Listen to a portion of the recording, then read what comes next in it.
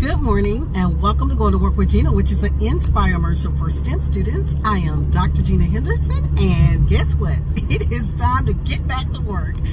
It is March the 23rd, and I am on my way back into work today because I want to do some things with my crew around Artemis 1 mission, as well as do some work in the office today together.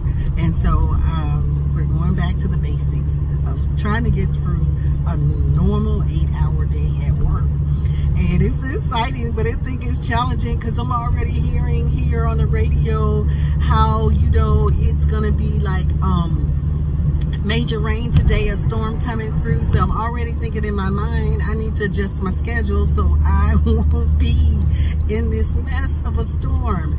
So I'll deal with that. But I'm very excited about seeing my team. NASA, we're moving back to stage 1 on April 4th. And so with us moving back to stage 1, that calls for us to be at 50% capacity, maximum telework as much as possible. So it's not like we'll be going to work every day, but we will be getting back to work. Essential employees have always been going to work. You know, we've done some magnificent things over the last 2 years while we've been home remotely working. And so I've tried to show you, you know, our rollout of the VAB of Artemis 1 and how it just got there right to the doors. I've shown you how it was lit up right before pad A on its way out to pad B, and it just it looked like an Eiffel Tower almost, as large as it was and as lit up and glowing as it was at night.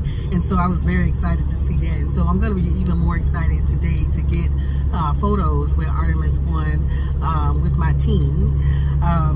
We are making history.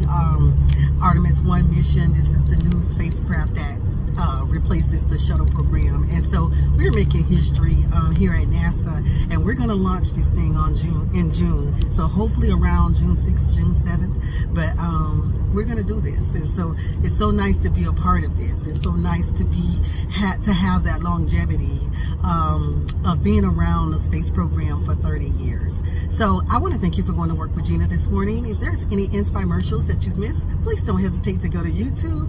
Going to Work with Gena.